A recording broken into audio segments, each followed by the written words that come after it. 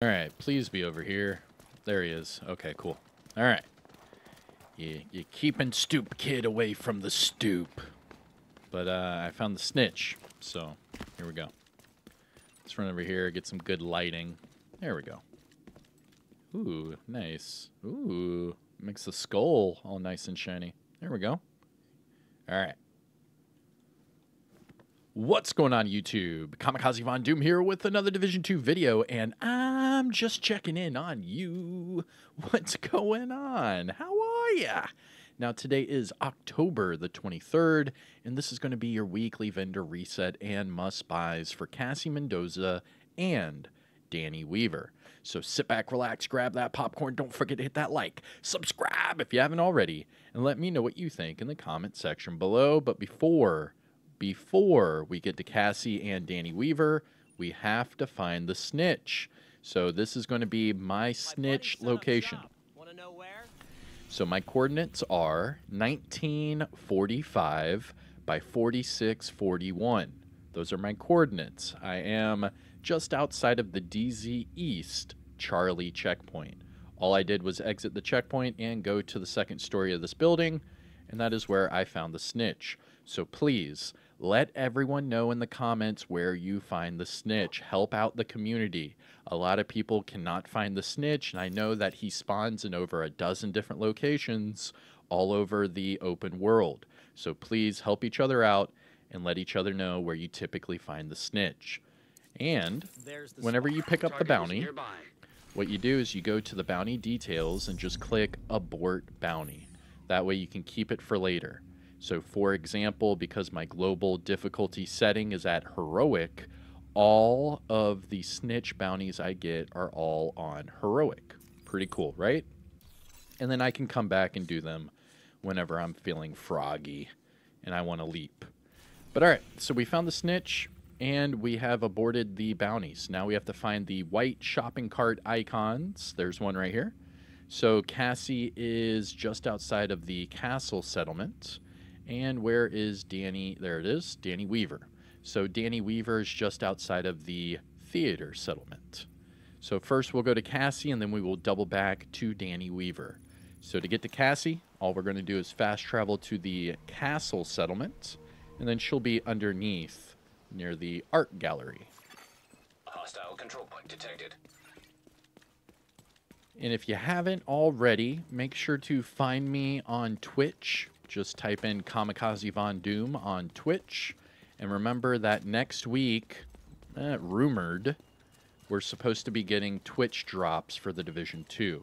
So you'd have to watch me over there on Twitch to get all of those exclusive drops. But nothing has been officially announced yet, so I'm not sure if it's really going down. It's just a lot of people leaking the information that they were given, but nothing has been officially announced by Ubisoft. So just remember that. All of it is rumors until they officially announce it. And it's already Wednesday, so it's kind of weird that they haven't announced it yet if it's next week. But I guess we'll see. They typically like to do things last minute. But all right, timestamp it, do whatever you need to. Here is Cassie Mendoza. And starting off at the top, we have our named items. Now, this does come with a disclaimer. If you are new or returning to the game, you might only see these top two named items. And that is because you have to unlock the bottom two named items. So starting with the Shield Splinterer, this one is exclusive only to those who hunt down and eliminate all of the Year 1 hunters. You have to open up the ivory chest in the base of ops, and then you will receive this weapon. And then after that, Cassie will sell it. Same thing applies with the Hunter Killer. However, this one is linked to the expansion. So you have to have Warlords of New York, and then you have to hunt down and eliminate all of the Year 2 hunters and open up the off-white chest that is in the Haven settlement. Once you do that, Cassie will then sell it every week thereafter. And that's how you unlock these two named items. Now, starting off at the top, we have the Like Glue. This is the named shoddy with Perfect Brazen, and this one does have really good attributes. It has max shotgun damage, it has damage to armor, and damage to targets at a cover. All you would have to do is pick this one up, recalibrate the armor damage to max, and then just optimize that damage to targets out of cover once, and you will have a fully god-rolled light glue. Moving on, we have the battery pack. This is the named Empress International backpack with perfectly calculated, and this one with crit chance and skill damage. This one's not bad. Perfectly calculated is not the best talent in the world. However, it already comes with skill damage and that skill tier, so you could easily just change the crit chance off for skill haste, and then you're good to go. For the bottom two named items, I already told you how to unlock them, but here is the Shield Splinterer. This is the named F2000 with Perfect Optimist, and this week it comes with Stability. But the attributes are high enough to where you could just recalibrate the stability off for, say, damage to targets at a cover, and then you're good to go. And then finally, for the named items, we have the Hunter Killer chest piece. This is the named Golem Gear chest piece with Perfect Intimidate. And this week it comes with status and armor regeneration. That's interesting. Because for the 1-piece bonus, you get status, and for the 2-piece bonus, you get armor regen. So it kind of plays into both of those. However, I don't really see a good fit for status effects with a Perfect Intimidate build. So what I would do is just recalibrate the status off for whatever it is you want, and you're good to go. You could go crit armor regen, hazard armor regen, headshot armor regen, whatever it is you want. Now moving on to the gear set items. Yo, look at this. Max core attribute, max core attribute, max. What is this? These are all maxed. Okay. Starting at the top with the ongoing directive backpack with max weapon damage and status. That's exactly what you want on an ongoing directive backpack. The Heartbreaker, look at this. Max armor with armor regen. That's exactly what you want. Or you could change the armor regen to hazard and get crazy. You want to get nuts. Put hazard on there. We have Rigor gloves with crit chance. Okay. Negotiator's Dilemma knee pads with max weapon damage again. And then this one with armor regeneration. All you have to do is change the armor regen off for crit chance, headshot, whatever it is for Negotiators, and you're good. And then we have our last two. We have Aces and Eights holster with crit damage. That one's not bad. Decent attributes. And then True Patriot. This is a good mask. Holy moly. Decent armor and crit chance. I mean, almost all of these gear set items are good pickups.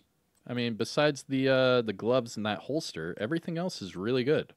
I mean, 1, 2, 3. I mean, 4 out of the 6. That's really good. All right, what is this? Crit damage headshot. I mean, that's not bad either. Max weapon damage on Walker Harris. What the hell, dude? Is Cassie like, she's coming out swinging this week. And we have a hunting M44 with flatline. Interesting, because you could put the pulse on that weapon. All right, and finishing up with the high-end items, we have the Big Show. This is the named LMG with Perfect Thunderstrike, and this week with Stability. But these attributes are so high that you could just change Stability off for armor damage, and you're good to go. Hunting M44 with armor damage and flatline. That's really strong, but remember, you could change flatline off for Determined. However, if you do not like to do headshots, having flatline is still good because it amplifies all of your weapon damage.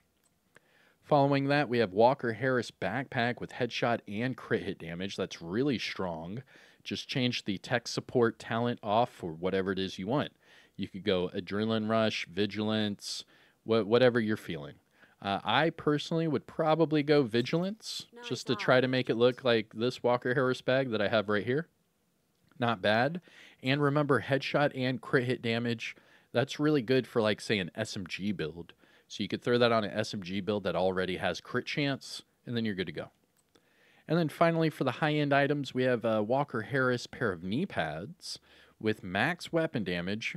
Again, another max core attribute. Armor regeneration and skill haste. And then looking at the mods, we have skill haste 10.8 and pulse cone size of 6.7. Now, must-buys, things to look for from Cassie. I mean, the light glue isn't bad. The battery pack isn't bad. The Hunter Killer's okay.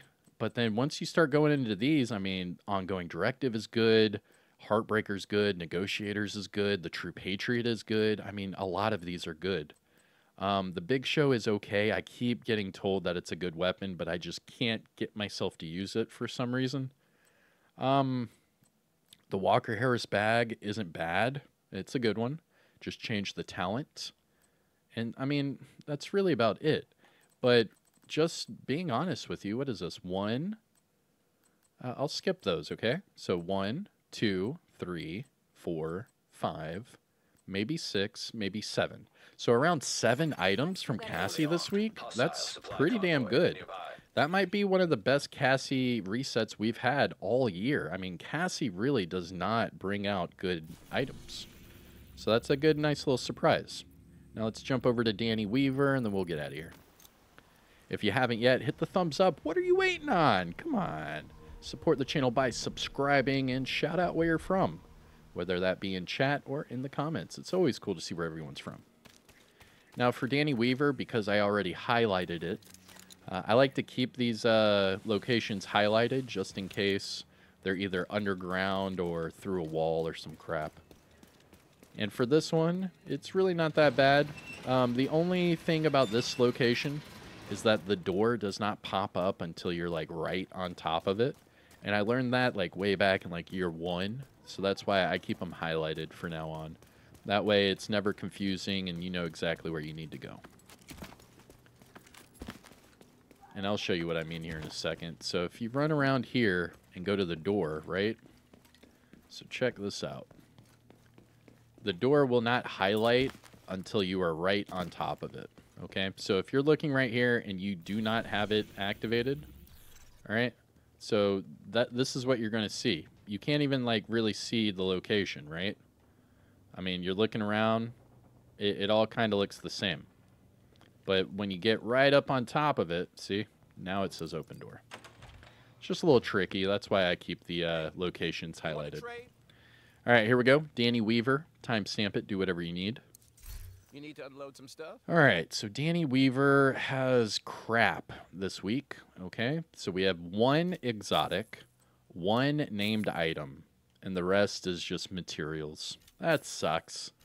I don't need any of the materials, but let's see what named item and exotic I get. Let me know in the comments what you get, okay? It's just 2 items. Let's see. So for my exotic, I got the tardigrade, okay. And then for my named item, I got the Calibre. All right, not bad. The rest of these I don't need, but it is what it is. I mean, look, all these numbers are red. So I would literally just be dumping materials for no reason. But all right, that is your Cassie Mendoza and Danny Weaver weekly vendor reset and must-buys for today, October the 23rd. I am Kamikazevondoom. If you found this helpful or informative in any way, shape, or form, please hit that thumbs up, support the channel by subscribing, and let me know what you think in the comment section below. But peace out, take care of yourself, enjoy the rest of your day. You know that whole spiel. And I'll see you in the next one, okay? So, yeah, peace. There it is. Boom.